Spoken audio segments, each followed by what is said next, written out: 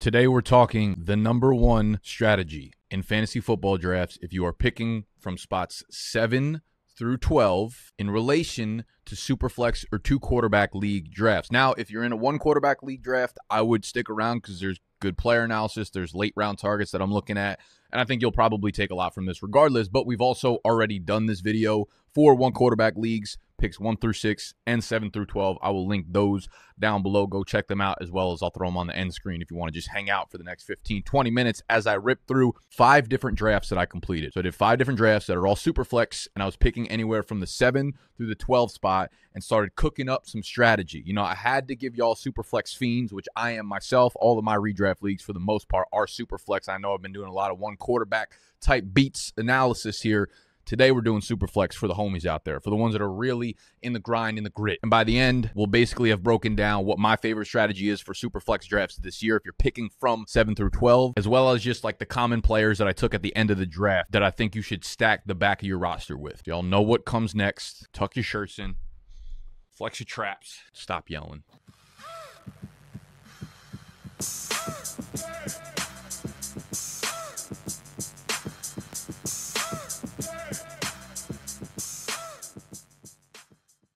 Real quick, these hats, we got about 5 of them in stock right now. So if you want to cop one, gold rope hat made from Egyptian woven, handmade, beautiful princesses out there, BDGE.shop. They're probably going to go quickly. I want to start this video off with some strategy talk before jumping right into the actual drafts themselves. So the way fantasy drafts are kind of playing out this year as it relates to like skill players, not quarterbacks, right? There's a consensus 101 for the most part, and it's Justin Jefferson. He's the top pick in almost every draft. But I think deep down, it's like as a fantasy player, if there's not a consensus RB 101, then it doesn't really feel like the 101. You know what I mean? It's almost like, you know, an NFL team who has the 101 in the actual NFL draft, but there's not an Andrew Luck or a Trevor Lawrence or a Joe Burrow level talent at the top of the draft. It's like Baker Mayfield, and you don't really know who deserves to be the 101.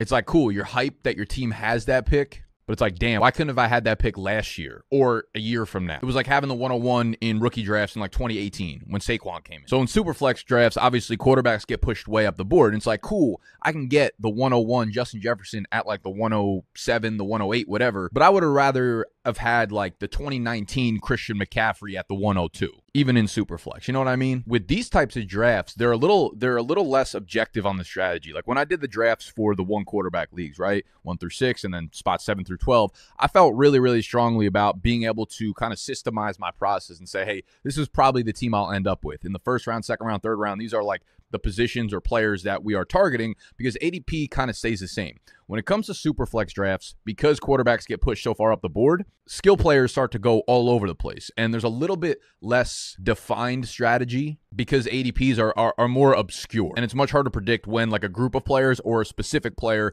is going to go in a draft. So what I'm trying to do is basically put out bumpers for y'all. Get overall strategy where I'm seeing the quarterback run kind of end and where you want to be targeting certain positions like based on that stuff. So this will be a little bit more lenient, a little bit more like overarching strategy than the way we did with those like 1-quarterback stuff. Now, my overall sentiment with Superflex leagues, 2-quarterback leagues, is that you don't need 2 elite quarterbacks to win your championship. You don't even need 1 elite quarterback to win your championship. But you need 2 worthy starters at the QB position and maybe a little bit of luck with when their big games hit. Here's some advice that I think is like simple yet actionable when drafting Superflex leagues. What I would do is make your own quarterback rankings, right? I maybe go through like the top 22 fantasy QBs that you personally like this year. And if you're too lazy to do that, perfect, because we've got our draft guide done for y'all already because we've got it for you, all right? We've got those quarterback rankings up there.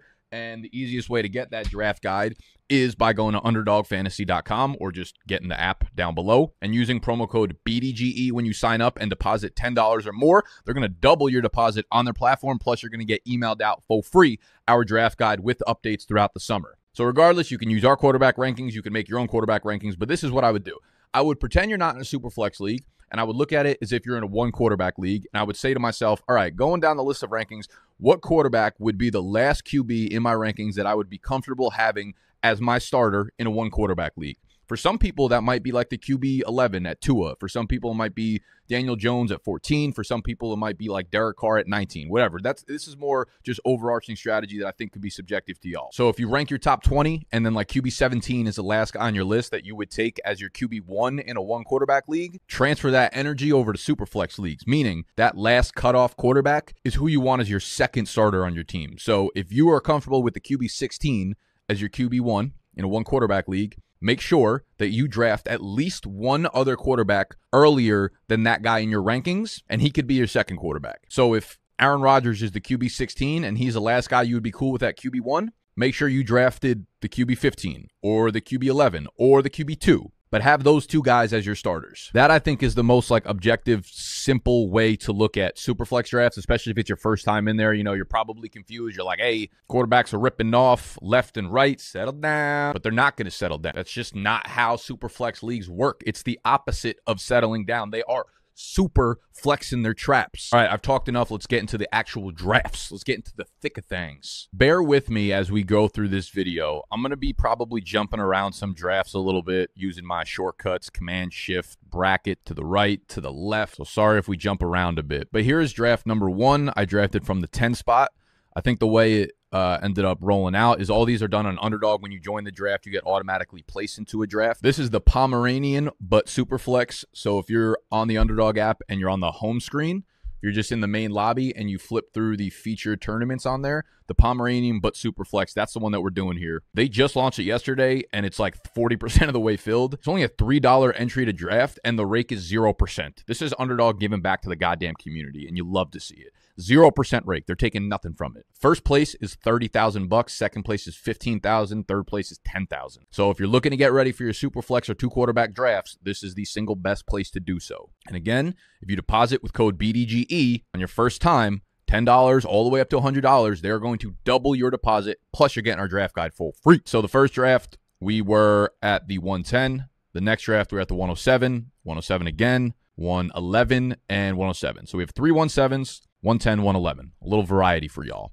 So the first draft, we took T-Law at the 110. Now, the overall strategy, as you're going to see from 4 out of these 5 drafts, I went with a quarterback in the first round. So I went with T-Law, Fields, Herbert, Chase, and Fields. So the only draft that I took a wide receiver or a non-quarterback in the first round was in this draft where I went Jamar Chase at the 111. And I think the way I approached this was twofold. And I was kind of learning as they were going, so I was understanding the strategy of where we want to be targeting the quarterbacks. And basically the way that I just told you guys, like, what's the last guy that you're kind of comfortable being your quarterback 1 in a Superflex league? You will see that if you went quarterback early and you decided to start fading the QB, you ended up really quickly with a quarterback 2 that you were not a fan of. Or like, I got T-Law at the 110. Great. Love him as my QB 1.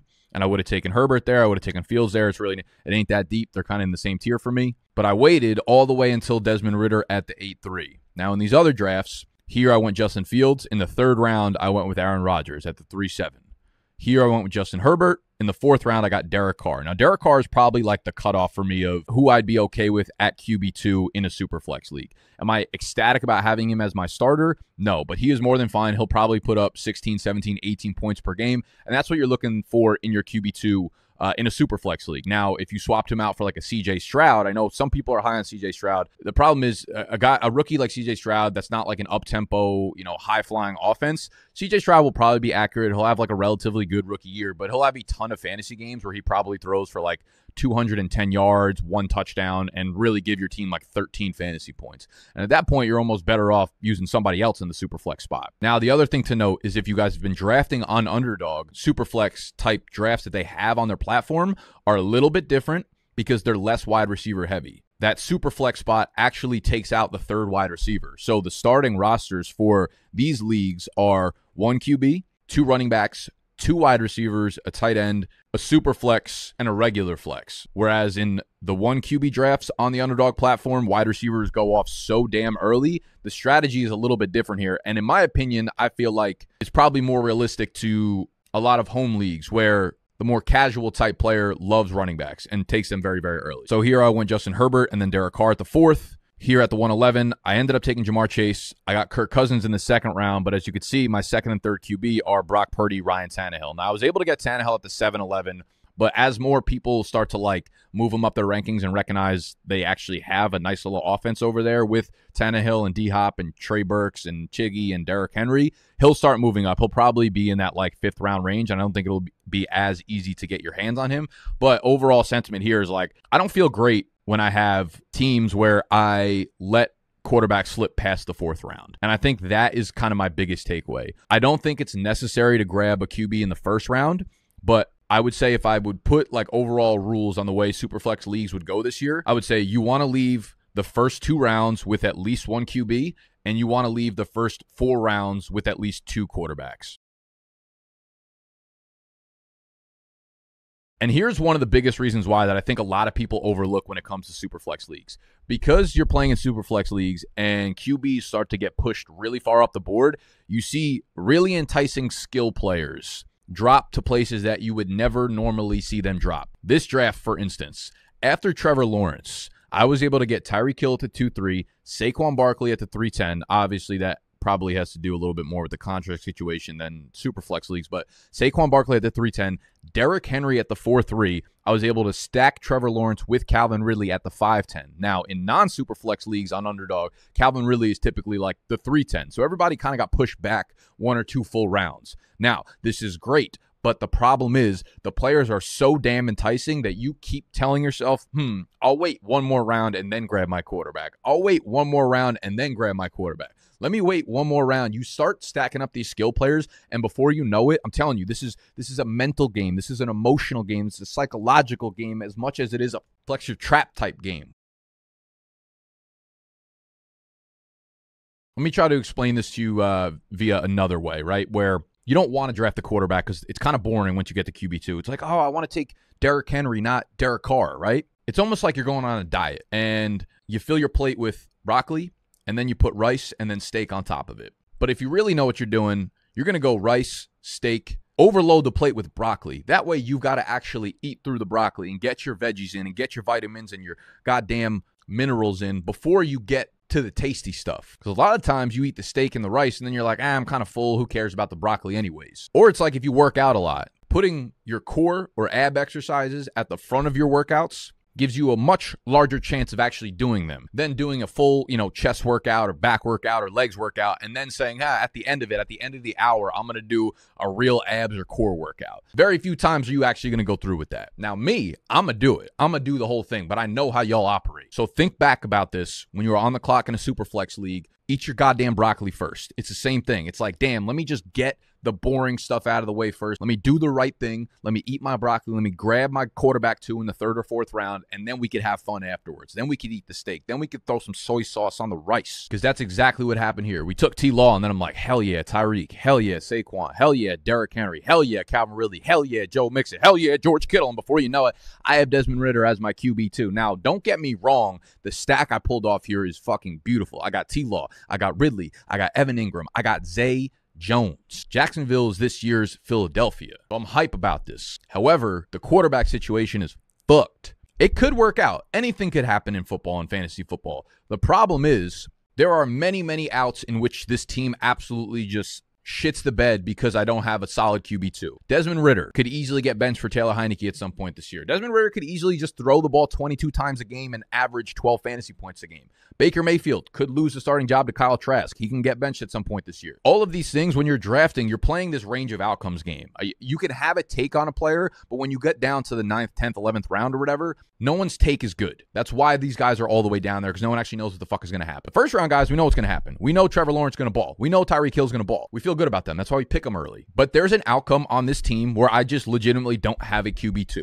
I could have taken Matt Stafford at the 4-3. Or even, like at the 5-10, it's Calvin Ridley or it's like Brock Purdy or Sam Howell, Mac Jones. I don't even feel good about those guys, which is why, for me, like the last group of QBs that I'm kind of comfortable having as my QB2 is that Russ, Derek Carr, Matt Stafford range. Now, for some of you guys, you might be in that like Rodgers, Geno, Jared Goff range where those are the last guys that you're comfortable with as your starters. Guess what? You're going to have to spend 2 of your first 3 picks on those QBs, which I got no problem with. I'll leave you with that. First 2 rounds, leave with 1 QB. First 4 rounds, leave with 2 QBs. Now, if you can hit round 5 and you're good at quarterback, that means that you have selected at least 1 running back or at least 1 wide receiver. Like your skill players, you still have good skill players. And those 5, 6, 7 rounds, 5, 6, 7, 8 rounds, where all the skill players drop to, all the good players that would normally go in the 3rd, 4th round, you're getting them at a round 2 round discount. Those parts of the draft should be left for flex plays, should be left for the running backs, the wide receivers, the tight ends if you want to jump up and get one. The value in drafts is not quarterback at this range. The value in drafts are the skill players at this range. Aaron Jones at the 6'7", Kenneth Walker at the 6'6", Joe Mixon at the 6'3", J.K. Dobbins at the 7'5", Brandon Ayuk at the 7'12". Like, do you want Brandon Ayuk or do you want Desmond Ridder? It's pretty fucking easy to me. Now, here's an example where I picked from the 1-7. I took Justin Fields, and then Kelsey fell to me at the 2-6. Now, I'm not a tight end first kind of guy. I don't like using an early round pick on tight end, but the 2-6, it was a little bit enticing. Now we got to mix things up a little bit. So we went Fields, Kelsey, Rodgers. We have our 2 quarterbacks through 3 rounds, and now we can get a little flexible with it. Devonta Smith at the 4-6. We got our RB1 and Najee at the 5-7. Y'all know I don't love Najee Harris, but I'll take him at the end of the 5th round as the RB1 that I feel comfortable with getting 250 touches, whatever. Christian Watson at the 6-6. And here's the last thing I will leave you with. You always want a 3rd quarterback. Don't care if it's a redraft league. Don't care if it's best ball like underdog. I want a 3rd quarterback, and I want one that's a bottom-level starter in the league. I don't want one that hopefully might get on the field at one point. I don't want Kyle Trask as my QB3. I want a Ryan Tannehill. I want a Mac Jones. I want a Sam Howell. I want someone that I know is starting, that if my starting quarterback gets hurt or if they're on a bye, I can put someone in, and they'll get me at least like 14 points. So the way most drafts work out, I already told you my quarterback rules for rounds 1, 4, whatever. I would target your QB3 in round 7 or 8. As you can see, I got the last quarterback in this round. Tannehill at the 7-7. There was not another QB picked until the 10-10, Baker Mayfield. So the 7th round is usually that like sweet spot. So you go quarterback early and then absolutely rip your team with flex plays throughout the middle of the draft. Now here, I don't necessarily love how the team turned out at the RB2 spot at least, but based on the fact that we got Kelsey first, we got 2 strong starters at quarterback, having Devonta Smith, Christian Watson, Chris Godwin, Jameson Williams, Zay Jones, Alec Pierce, DPJ, Terrace Marshall, wide receiver. I really like that wide receiver group. The other thing, too, is Evan Ingram I grabbed as my tight end, too. But because there's 2 flex spots, there's both the tight end flex spot and the Superflex flex spot, there's a good chance that Evan Ingram just finds his way into my flex spots multiple times throughout the year as well. But running backs behind Najee was James Cook. I like Jerick McKinnon, Devin Singletary, Jeff Wilson I've been drafting so much of late, Keontae Ingram. So the RB2 hole kind of fell a little bit short here, but I think we'll be okay there. We'll move on to the next draft. This was probably my favorite team that I drafted overall. I was drafting from the 7. I took Herbert at the 7. Again, Kelsey fell to me at the 2-6, so I took him there. Jalen Waddle fell to me at the 3-7. I'm obsessed with him. You could have went with any of those players where Jalen Waddle went, or the 5 after, the 4 after him. Garrett Wilson, Devontae Adams, Jonathan Taylor, Tony Pollard would have been perfectly fine with there to get your first, non-tight end, non-quarterback flex play. As I said, I wanted to make sure I got my QB2 by round 4. So we got Herbert and Derek Carr as our quarterbacks, Kelsey, Waddle as our first 2 pass catchers, and again, we got Najee at the end of the 5th round. Then Keenan Allen fell to me in the 6th. I was able to stack him with Justin Herbert. J.K. Dobbins as my RB2 fell to me in the 7th. Again, Baker Mayfield, like I said, the QB3 you want in the 7th or 8th round. Treylon Burks in the 9th, Zach Charbonnet in the 10th, Zay Flowers in the 11th, Elijah Mitchell in the 12th, Zay Jones again, Zeke, Jeff Wilson, Rashee Rice, Jake Ferguson, Isaiah Likely. Like, I absolutely love how this team turned out. I don't think there are many weak points in it. We have 2 starting caliber worthy players at quarterback, Herbert and Carr, and then Baker Mayfield as our 3. Travis Kelce at tight ends, obviously a fucking stud. Jalen Waddle, Keenan Allen as our wide receiver 1 and 2. Najee Harris, J.K. Dobbins as our running back 1 and 2. And then we'll get a flex play between Treylon Burks, Zach Charbonnet, Zay Flowers, Zay Jones. We got double Zayed up. Elijah Mitchell, Zeke, Jeff Wilson. Like, I absolutely love how this team turned out. This is by far and away the favorite draft that I had here. The 11 spot, now this is the one that I went with a wide receiver first. We went Jamar Chase at the 111, then Kirk Cousins on the wraparound. Now, this is a spot where I would go. If you're at the 111 or 112, I think there's a tier drop-off. You see the first 8 picks in this draft where we went Mahomes, Hurts, Allen, Lamar, Joe Burrow, Justin Fields, Justin Herbert, Trevor Lawrence. Those are like the clear top 8 guys for me. And then there's a tier gap after that. So that's where I probably start to throw the Justin Jeffersons and the Jamar Chases in. Because I think anywhere from Tua, Deshaun Watson, Dak Prescott, Kirk Cousins, they're the next tier of guys for me. You'll be able to grab one of those guys on the turnaround if you're at the 11 or 12, obviously. Now, I don't think it really makes that much of a difference because you'll be able to get a top wide receiver and a quarterback in that tier regardless of which way you really went. So if you have a preference, if you like Jamar Chase and Kirk Cousins, or would you have rather Deshaun Watson and Tyreek Hill? That's kind of up to you. But if you're drafting at the very, very end of the first round, I like the wide receiver start if those first 8 quarterbacks are off the board. And then I stack 2 running backs, Taylor, Tony Pollard, grabbed Amari Cooper. And again, see, I fucked up here. because I waited to grab my quarterback because all these spicy names kept falling to me. Jonathan Taylor in the 3rd, Tony Pollard in the 4th, Amari Cooper in the 5th. You just kept saying to yourself, oh my God, how can I pass up on this guy? How can I pass up on this guy? How can I pass up on this dude? You can't, but you have to. You got to eat the broccoli. In fairness, I ended up with Purdy and Tannehill, and I would actually be kind of fine with these guys as my QB2. As soon as we get to September, like Purdy and Tannehill will not be 6th, 7th round picks in Superflex leagues by the time real drafts come around. Purdy, you'll keep hearing reports about Purdy's going to be ready for week 1. And he'll keep creeping up in Superflex drafts. And Tannehill, again, I just think people are not realizing that he's going to be like a very stable, usable quarterback based on the actual offense that they have there. So I think those two guys easily move up at least 1 round, if not 2 rounds in ADP by the time real drafts come around. So realistically, I feel fine. I was able to get George Kittle, so I stacked him with Brock Purdy. That's gorgeous. Alvin Kamara every time in the 9th round. Elijah Moore in the 10th, Tyler Boyd, Sky Moore, Jalen Warren, Michael Gallup, Hayden Hurst, Zeke. That was the 1 wide receiver round. And then we have another Fields round. This was another one that I think I absolutely fucking teed off on. Actually, now that I'm thinking about it, I think this was my favorite draft. Drafting from the 7, I was able to get Justin Fields. On the turnaround, I was able to get my wide receiver 1 in Stephon Diggs. I took my QB2 in Derek Carr in the 3rd round.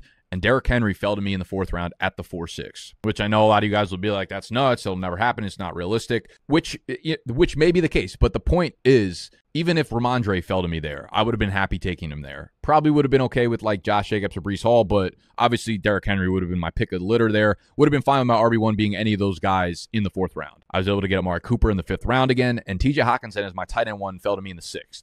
Miles Sanders in the 7th, and again, I got my QB3 in Baker Mayfield in the 8th. Jahan Dotson, George Pickens, and I kind of just started sprinkling in flex plays again. But this one is another roster where I don't feel like there are many holes in it, right? We have our starting quarterbacks in Fields and Derek Carr. We have our starting wide receivers in Diggs and Amari Cooper. We have our starting running backs in Derrick Henry and Miles Sanders. We have our starting tight end, TJ Hockenson. I actually feel like this is kind of like a bulletproof lineup. But again, it goes back to making sure that you grab those 2 quarterbacks early so that you have a very well-rounded team. All right, so I hope that strategy was helpful. Again, it was a little more like overall strategy than it was player and exactly where guys are going in drafts relative to the 1 quarterback draft strategy videos, because it's harder to do with Superflex because players are kind of going all over the place and people take a lot of different crazy strategies. But after doing a bunch of them this offseason, this summer, that's kind of like where I narrowed in on it. And you guys could start doing these drafts right now. Again, that tournament with 0% rake, $3 entry is on Underdog right now on the homepage. And if you go sign up for Underdog, if it's your first time on there, use code BDGE, they're going to double it. So if you put down 10, you'll get 20 on your account, and you could literally do 6 of these drafts. I highly suggest not doing 6 of them at once. That's literally what I did during these drafts. I was going fucking back and forth between the tabs. Like, shit was crazy. But you could do slow drafts. They have drafts where they're 8 hours between picks, so you can just get notifications when you're on the clock, which are awesome as well. But this will fill up quickly. You throw down 20, you'll have $40 to play with promo code BDGE. And you get our draft guide absolutely free by signing up on Underdog. And real quick, I'm going to rip through some of the players that I drafted 3 times at least throughout the 5 drafts, because it lets you guys know who are my favorite like late round targets and who the favorite values are at those picks. A lot of times we could talk about players, but then when we're on the clock and we're actually in drafts, we really expose to ourselves how we feel about them. I wrote down the 5 teams that I drafted, and I bolded anyone that I took in at least 3 of the 5 drafts. So Baker Mayfield was my QB3 in 3 of the 5 drafts. Keontae Ingram I took at the end of 3 of 5 drafts. Now, Keontae Ingram is kind of interesting. Like, I liked him coming out of college. Now, he is like the clear RB2 in Arizona, and it's only a matter of time before James Conner kind of breaks down or they just go into full rebuild mode there. And I get that it's exciting to like go after, you know, the Dwayne McBrides, who are the guys going around that same ADP as Keontae Ingram. But, like, Keontae Ingram is the RB2 there. Whereas Dwayne McBride, we're, like, hoping, and I like McBride. I think he's, like, a really skilled runner. But we're, like, 1, Alexander Madison could just straight up be the workhorse there. 2, Ty Chandler could be the 2. Dwayne McBride could be anywhere from, like, the 2nd running back all the way to not even make the team, right? He was a late-round draft pick. There's a chance he doesn't make the team. So